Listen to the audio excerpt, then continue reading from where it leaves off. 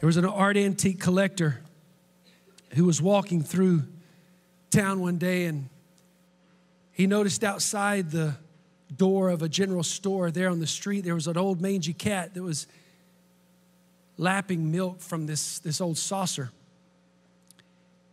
He did a double take, and his expertise told him that saucer was very old and was very valuable. So he thought for a few minutes.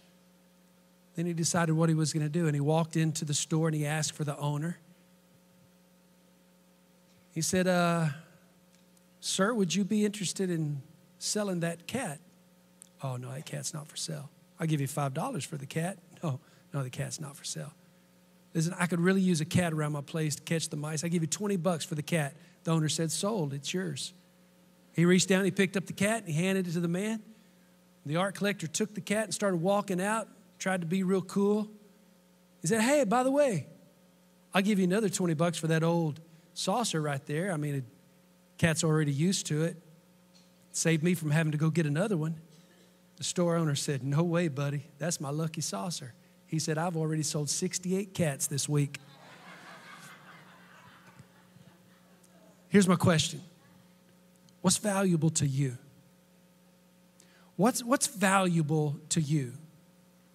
Is it cars? Is it cash? Is it antiques? Could it be people? Are people valuable to you?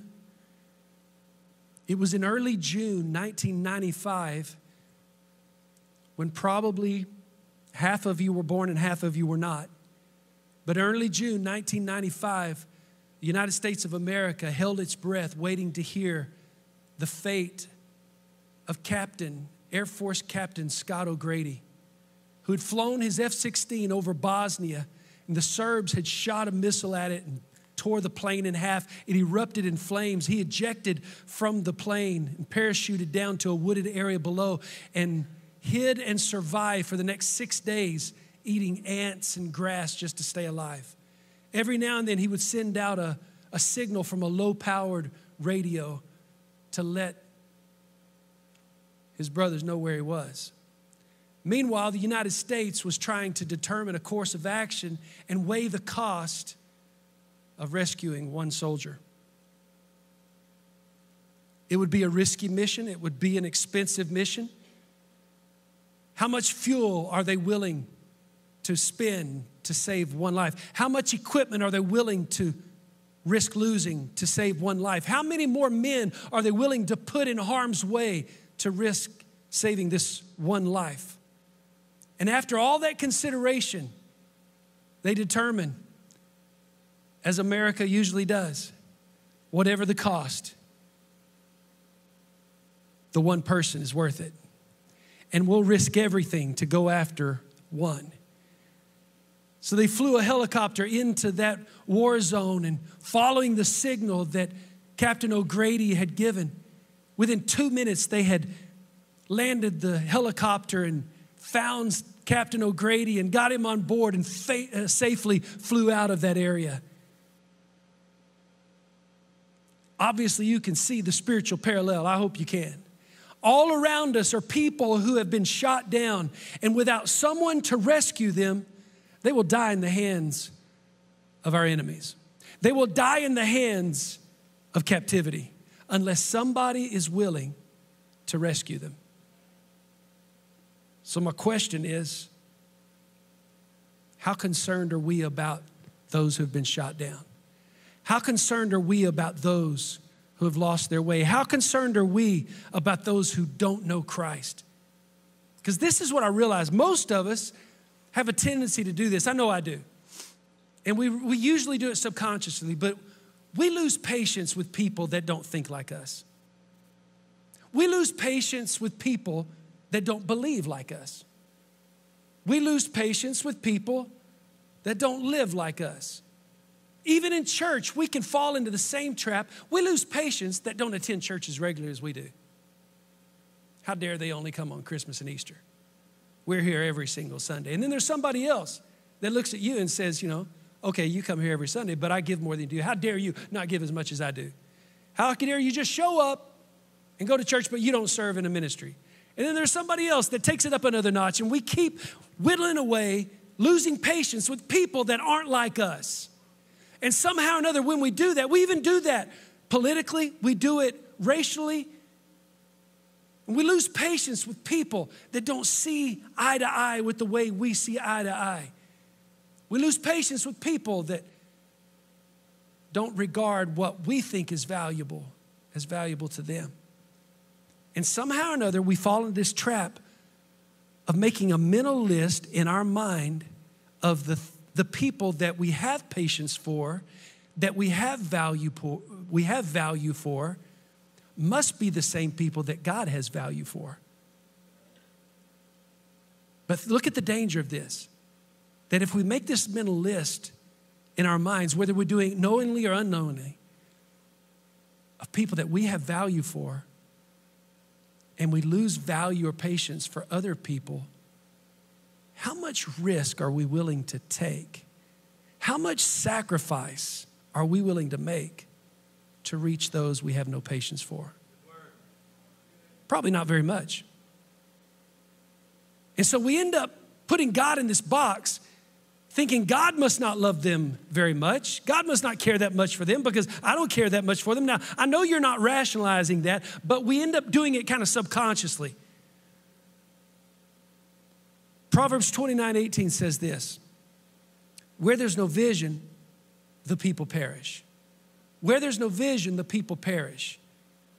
Where there's no vision, one version says people cast off restraints. They'll lose direction. They'll lose their focus. They'll lose what matters most when there's no vision. So I'm going to give you vision for the remainder of 2019. I'm going to give you vision for what we're doing and what we should be doing every day and every week and every month for the rest of 2019.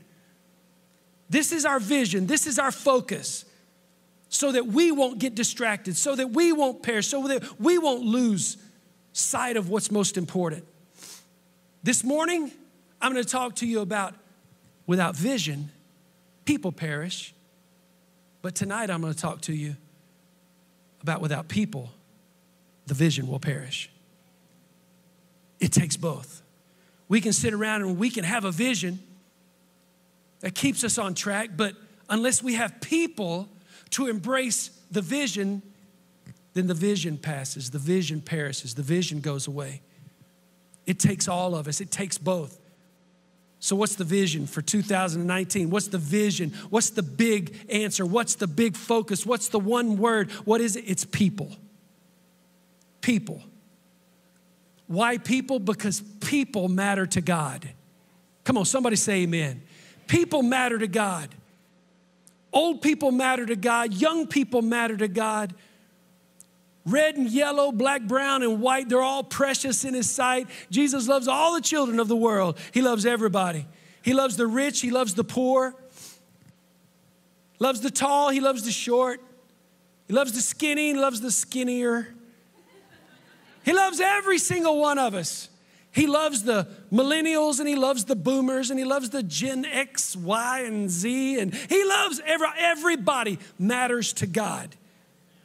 And for me, one of the best places to begin to see the value of the lost is to understand how God values the lost. In fact, this became one of the main thrusts of Jesus' ministry, trying to help His followers understand the value of the lost.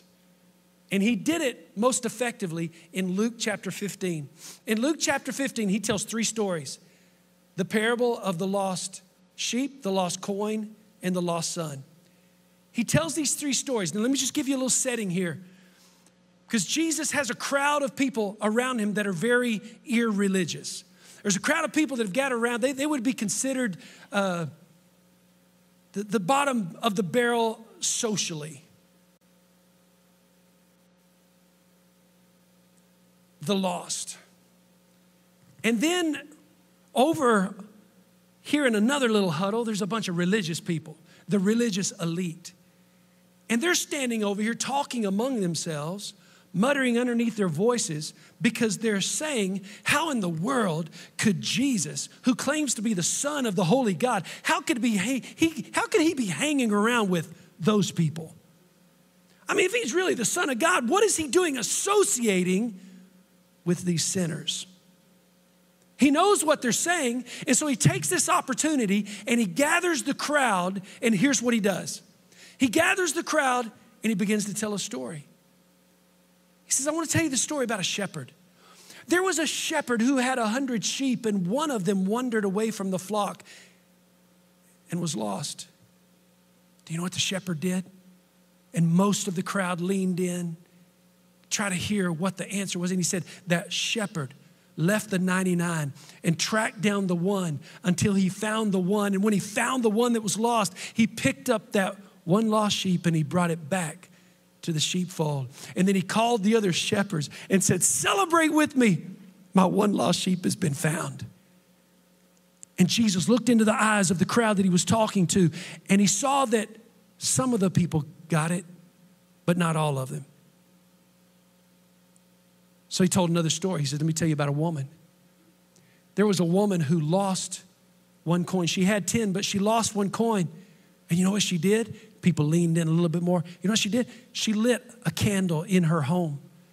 She got her broom and she swept every square inch of her home. She turned her furniture upside down until she found that lost coin. Then she group texted all of her friends and said, I found my lost coin. Celebrate with me. And he noticed that most of the rest of the crowd was kind of leaning in. There were a few of them still out there on their phones, disinterested, disengaged. So he said, let me tell you another story. 3 stories back to back to back. Let me tell you one more story. It's a story about a father.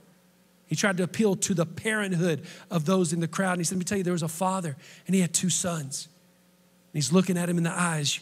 You have children? You have children? Yes. Let me tell you about a father who had 2 sons, and one of his boys got this crazy idea that he would have more fun if he took his inheritance early and went out and lived his own life. So he found a fast crowd and he lived a fast life, and he did some fast living, and he squandered everything, threw everything away, and he found out real quick that those friends that he had, they all ran away real quick when the money ran out. And he found himself in a pig pen, trying to just make a living, trying to just survive. And all of a sudden he came to his senses and he realized how foolish this was, that even the hired hands back at his father's home were better off than him. So he made his mind up. I'm going to get up. I'm going to go back to my father. I'm going to admit how wrong I was and just ask him to take me back as a hired hand. I know I'm not worthy to be regarded as a son. So he got up and he made his way back home, and the father saw him while he was still a long way off because the father was looking for him. The father was hoping and praying and expecting him to return. And when he saw the son, the father went running towards him and grabbed him in the road and embraced him and put his arms around him. And the son immediately started saying, Dad, I'm so sorry. I've made such a mistake. I've blown it. I'm not worthy to be your son. Would you just take me back as a hired hand? And the father said, shh, quit talking that nonsense. You're my son and you're home. Let's celebrate. Let's kill the fattened calf and get a new robe for my son and shoes for his feet and a ring for his finger. Let's celebrate. My son was lost and now he's home. And at that point, I believe probably everybody was leaning in. Did everybody get it that day? I don't know. But I'm not really worried about how many of them got it that day. You know what I'm worried about? Do you get it? Do you get it? Do you get the message? If you don't, let me tell you what we need to get from these 3 stories that Jesus told back to back to back. There's 3 things I want you to understand and take away from this. And this is number 1, all people are valuable to God. Everybody say that. All people are valuable to God. Say it one more time. All people are valuable to God. The missing sheep was important to the shepherd because that was an important part of his livelihood. The coin wasn't valuable to the woman because that was 1/10 of her estate. And also, most women in that day had 10 coins that were connected by a chain that they would use to wrap around their head to hold their headdress on. It was so personal and valuable to them that it could not even be taken away in the court of law. She lost that one coin and she wanted to find it because it made the headdress complete. It was a part of her that no one could take away. She had lost it and she wanted it back.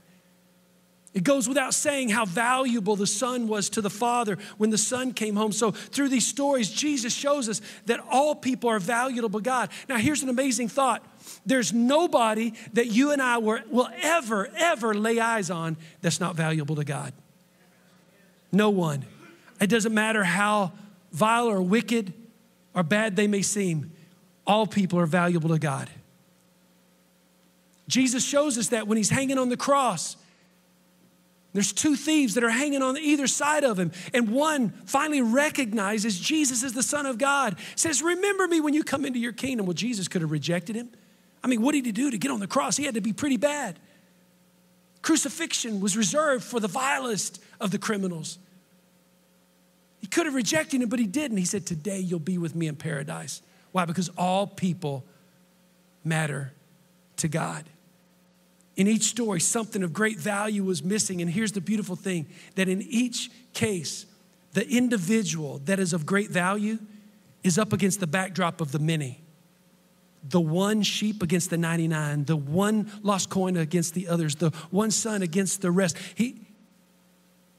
What Jesus is trying to do, he's trying to cut through our tendency to just categorize everybody as a mass, and he wants us to see the one.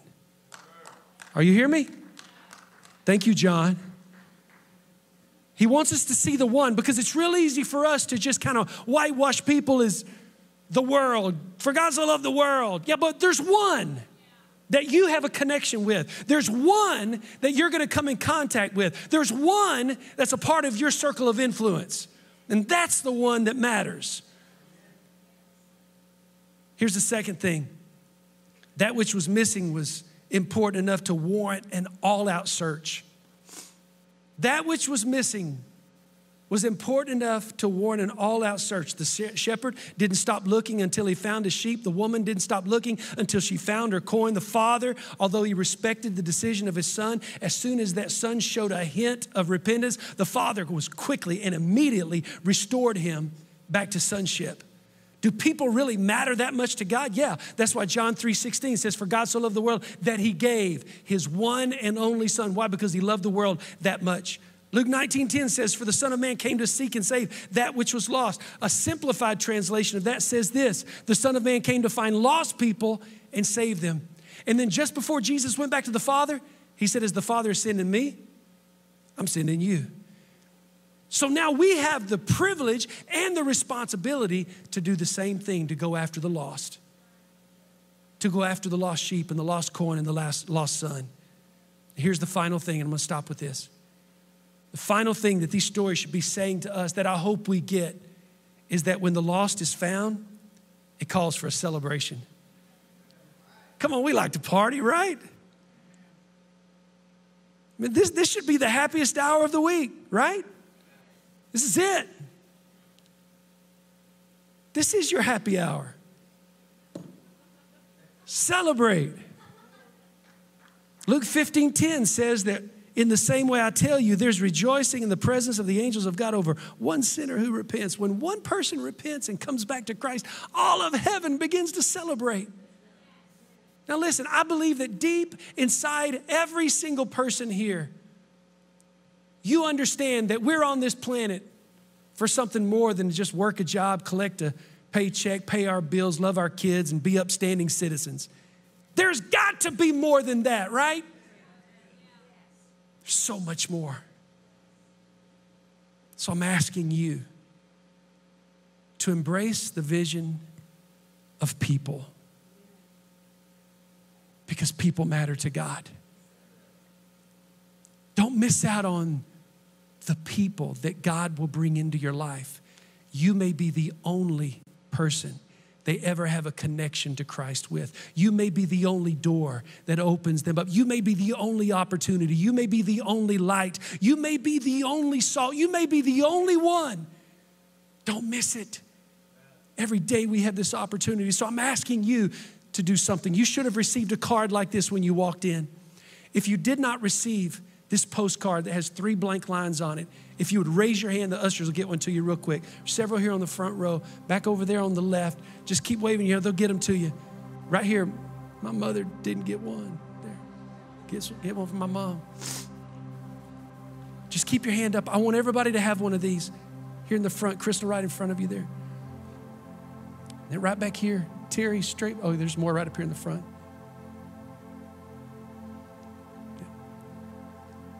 Right back there on the left, Terry. Straight back there on the left. Go back. Keep going back. Keep going back. Keep going back. Thank you. There. Thanks. On this card, there are 3 lines. Here's what I'm asking you to do. You may not be able to fill this out right now. You may be able to. But if you can't fill it out right now, then I'm going to ask you to take it and pray and ask who needs to be on these 3 lines. I'm asking you. Maybe you can think of it like this, like the lost sheep. Do you know somebody who's wandered away from the flock? They may not have given up on their faith, but they've wandered away from the flock. I'm not asking somebody who's planted in another church. I'm not asking you to steal somebody's sheep. That's not what I'm asking. I'm somebody who's wandered away from the flock. They just kind of given up on church. Go track them down like the shepherd. Pick them up, bring them back. The lost coin, the second line, maybe somebody who's just lost. Somebody that does not know Christ. Maybe somebody who's never accepted Christ. Somebody you know is not a believer. I want you to put their name on that list, on that second line. On the third line, it could be somebody like the prodigal son. You see them in the pig pen of life. They've made so many wrong choices that they're spiraling out of control. They've allowed life choices to begin to destroy them. I want you to put their name on there. You could use that kind of thinking as you're thinking about people. But here's what I want you to do. I want you to think about people that are lost. And then I'm going to ask you to start building relationships with them. Start being very intentional. Be willing to go where the religious people may look at you and say, what are you doing hanging out with him there? I'm building a relationship. I'm making a friend. And if you can't lead them to the Lord yourself, then use the power of your invitation to bring them to something like Easter weekend at Freedom Church. After that, you could bring them to the 4th of July celebration where we're just going to have a big party.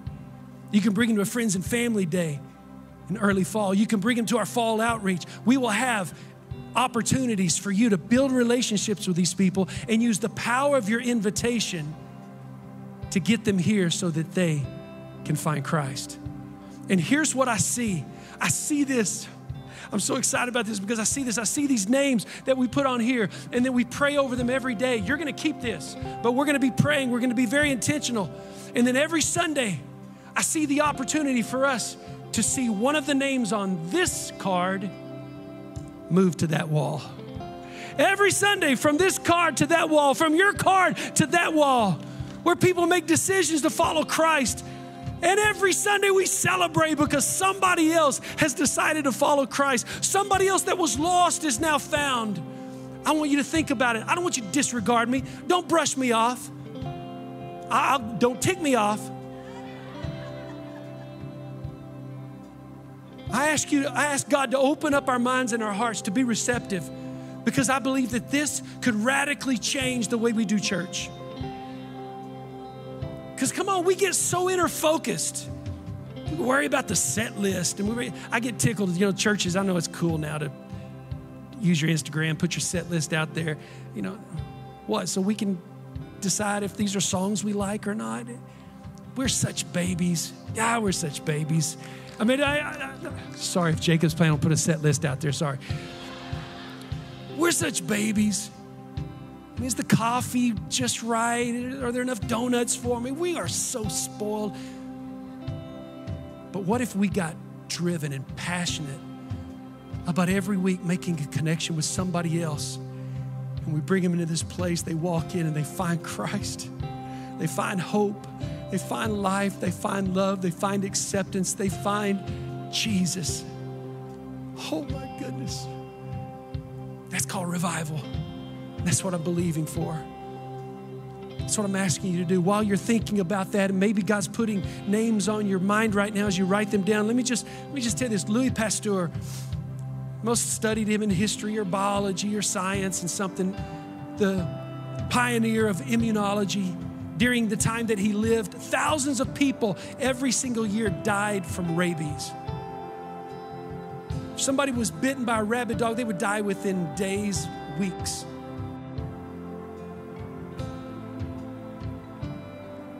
He was experimenting with this new vaccination, and he was just about to start experimenting on himself when a young boy, a 9-year-old boy by the name of Joseph Meister, was bitten by a rabid dog. And Joseph's mother pled with Louis Pasteur, would you please experiment on my son? Otherwise, he has no hope. For the next 10 days, Joseph Meister was injected with that vaccine that had never been proven to work yet. But after 10 days, Joseph Meister lived, and he continued to live. Decades later, when Louis Pasteur passed away, there were 3 words that he asked to be etched upon the headstone over his grave. Out of all the discoveries and all of the things that he accomplished, all the awards that he received, there were 3 words he wanted on his headstone. Only 3 words mattered to him. Joseph Meister lived. That one little boy lived, the first one that lived and survived because of that vaccination, made such an impact upon his life. The power of the one. And let me tell you this, our greatest legacy will be those who live eternally because of our efforts. Our greatest legacy, it's not going to be the car you drive, the house you live in, how much money you have in the bank. No, our greatest legacy will be the lives of those who live eternally because of our efforts. Are you willing to make the effort? Are you willing to pay the price? Are you willing to sacrifice so that one more person can be found? So that the one, let's not just pray for the masses. Let's target the one. The one. There's somebody in your life. There's somebody in your circle. There's somebody in your neighborhood. There's somebody in your office. There's somebody in your family. There's somebody whose life could be radically changed. And that could be your legacy. That one life that is eternally changed because of your effort. And I'm asking you to embrace this vision. I'm asking you to take it passionately. I'm asking you to begin to pray and cry and weep over these names, believing that God is going to save each and every one. It's so easy for us to get calloused and to think of it as just the mass, but Jesus made it real clear. We shouldn't just think about the masses. Let's go after the one. The one. The one is who matters. Can I get an amen? Would you do me a favor and stand to your feet and hold your card in your hand? As you stand to your feet and hold your card in your hand, I'm going to ask our prayer partners if they will come and join me across the front. I want us to pray, and I want us to ask God, first of all, for divine direction. I don't want just random names. I want the one, the 2 and the 3. I want the one that God has divinely appointed and assigned us to connect with.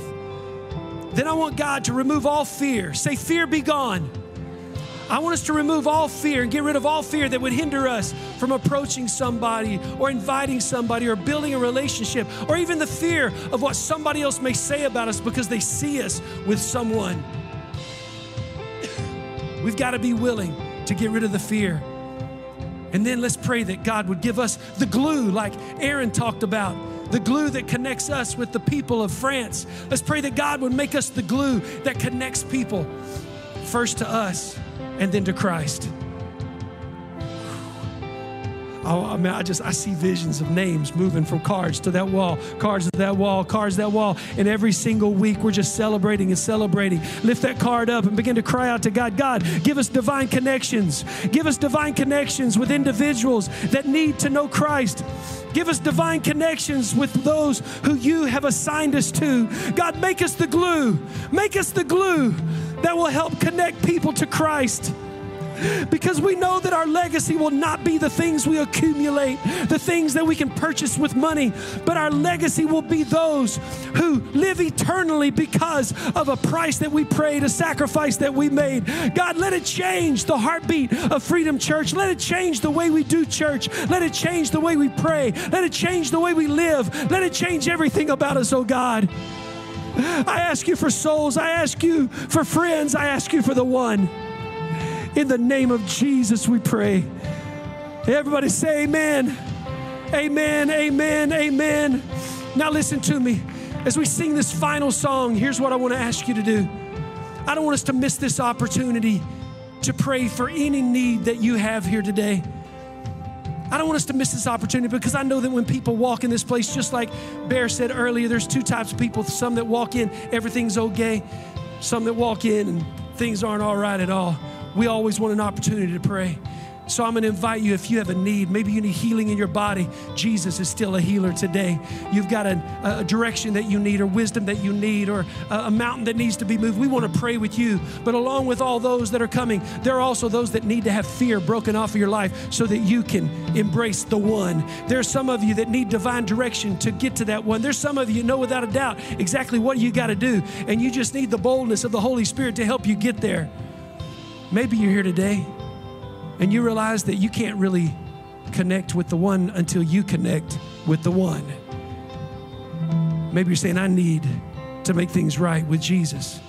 Then I invite you to come with all the others. And let somebody pray with you, and let's believe God for some miracles in this house today. So come on, while we're lifting up our voices, if you need prayer today, come on, get out of your seat and come. We want to agree with you for prayer right now.